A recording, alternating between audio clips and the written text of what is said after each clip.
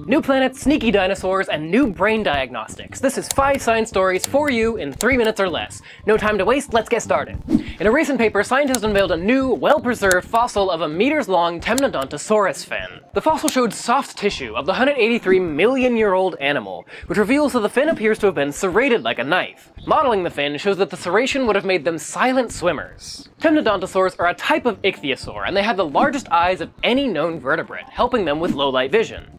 These together put them at the top of the food chain. This new fossil allowed scientists to conclude that Temnodontosaurs were likely stealth hunters, which we may never have known without soft tissue fossils like this. 8 babies have been born in the UK following a successful new IVF technique to protect against genetic disorders.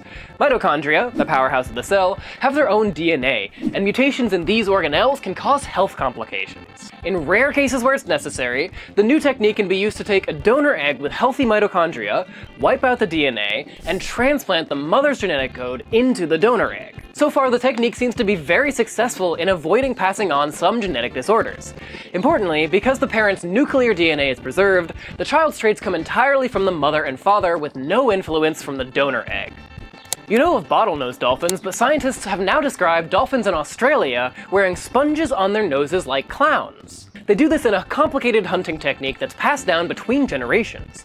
The sponges protect their nose from sharp rocks as they dig through the seafloor to stir up food. The behavior is very rare, likely because wearing the sponge muffles their echolocation just like wearing a mask. Nonetheless, researchers did observe the dolphins still using their echolocation, suggesting that they've trained to be able to adapt to the distorted sound through the sponges. Early diagnoses of degenerative brain disorders like ALS, Parkinson's, and Alzheimer's are vital to effective treatment. Fortunately, scientists have identified distinct biomarkers that correlate to specific diseases that can be detected with a blood test before symptoms show. The tests aren't actually new, but a new review shows that the tests are robust and reliable. Testing and confirming our understanding of the biochemical progression of diseases like this is part of the process of understanding the disease itself and developing treatments and prevention. And finally, astronomers have managed to catch a glimpse at the birth of a solar system.